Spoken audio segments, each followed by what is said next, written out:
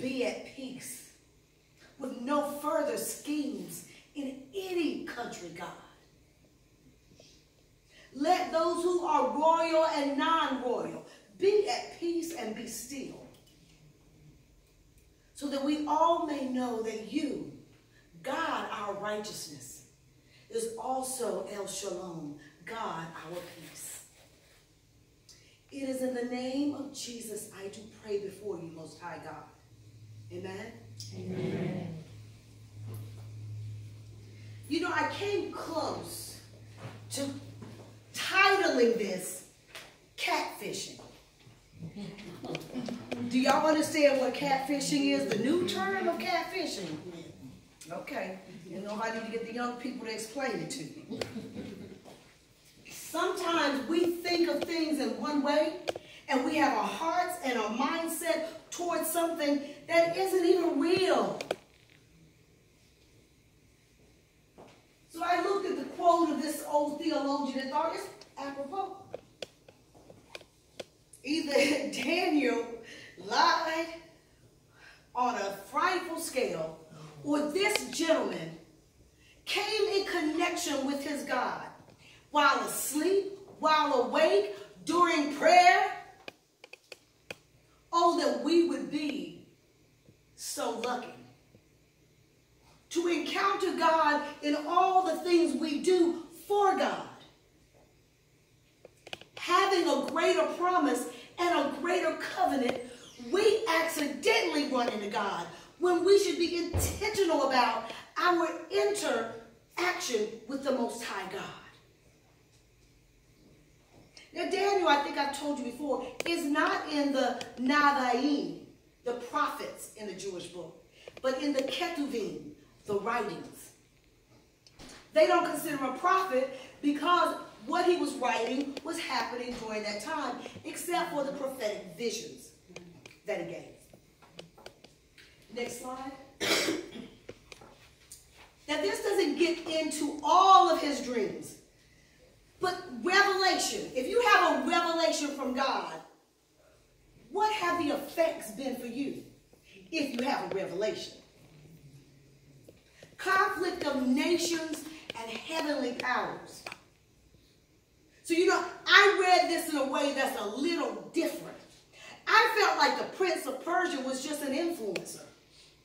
We know what those are as well, right? Online, you have people, they are professional influencers. They no longer call you a leader.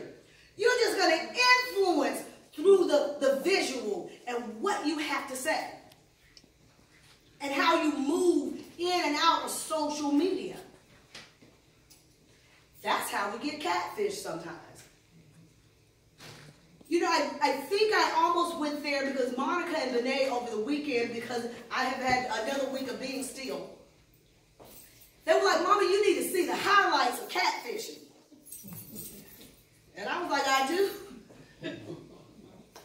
And I will tell you, what I saw were people looking for love just in the wrong places. People looking for intimacy, but in the wrong places. People looking for even an intellectual connection with someone that could feed everything else, and it was an illusion. So when we say catfishing in my day, that meant you were going to get your eat on. These days, no. It means someone's going to make an absolute fool of you. And what's scarier is usually your best friend. So I was watching and I thought, okay, God, what does this have to do with Daniel? It has everything. Daniel became the influencer in the kingdom of Nebuchadnezzar. God utilized him as an influencer. And then, because Nebuchadnezzar thought he had the end with God, he got catfished by God. You don't know me, boo. He had to go graze with the cattle for 7 years.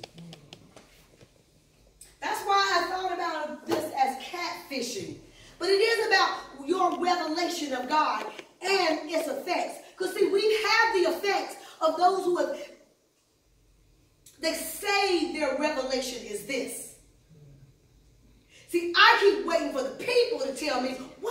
revelation of God. Now, don't tell me what they said on TVN. Don't you come and tell me what your mom, I need to know, what is your revelation of God? No matter how small. See, sometimes we think that's just for the older people. But you know, Daniel was a young man. Go to the next slide, Paul. A young man in the royal court.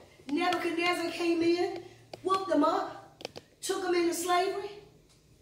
And Nebuchadnezzar would give me some of the young men that are smart, part of the royal family. You know, don't go give me nothing, you know, no junk or something that we beat up too bad and we can't use them. So here he comes with his friends.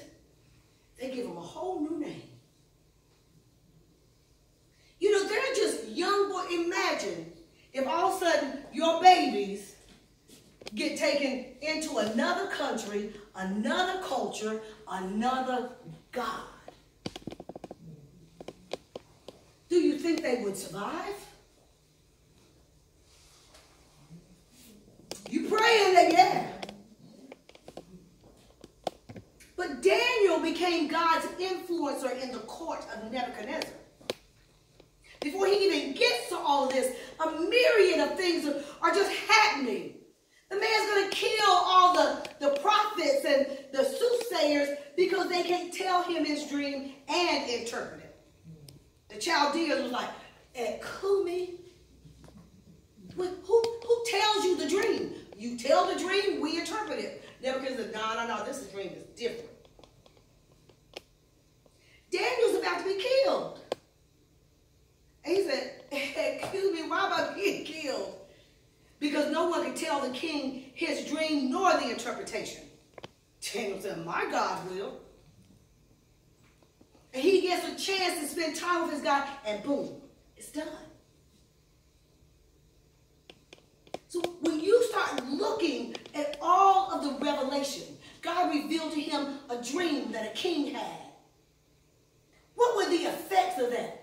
The effect was Nebuchadnezzar said, ooh, child, your God is God. Ain't nobody going to tell me no other God can do that. Daniel, your God's got it going on. You get the influence that's going on. See, sometimes you have to allow God to show God's self big through you. And you wait for God to show you what that is. So then Daniel again was like, well, you know, we don't eat meats to other gods. Excuse me, you're in the king's court. They go on a raw vegan diet and look better than anybody.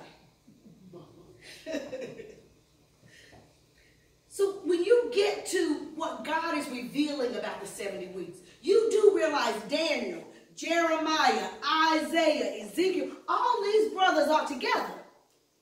It's coming around the same time.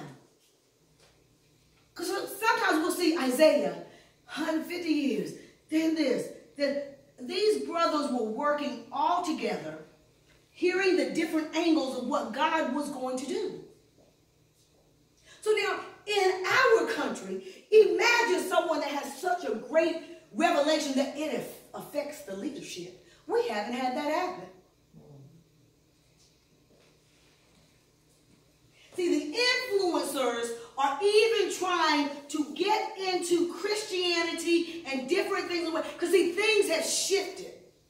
I've told you this a million times. You can't run a game on the young people. They got your number. You're like, no. That's not what the Bible said. You know how I know? My daughters used to do that. I told you one time I was in the car, and they were back there in their car seats. And I said, do you guys hear from God? Have you ever heard the voice of God? They were playing. They were like, yeah. I said, how do you know you heard the voice of God? They were like, well, don't you know what he sounds like, Mama? Don't you know? Okay. Let me take 2 steps back. 70 weeks have been decreed for your people and your holy city. This was about the 70 years. Daniel lives to about 80. So you have to understand, he's starting to turn. Now, I done been in the line, I've been in Lyon, watching people trying to burn up my friends, trying to kill me because I wouldn't bow to some statue. So according to Jeremiah, the gig is about to be up. See, this was about to finish the transgression, to make an end of sin, to make an atonement for iniquity. Bringing in everlasting, not temporary righteousness, but everlasting righteousness. See, that's what God wanted the children of Israel to hold on to. They just couldn't seem to grasp the concept. Because I do believe in the law, there is salvation written in the Torah. They couldn't all get past it. We know some people could do it. It was a lot of work. And then you have to understand, they were not going out telling the Gentiles nothing. So boom, God has them now living in Babylon with the Gentiles and their heathen ways. Did Daniel lose his righteousness?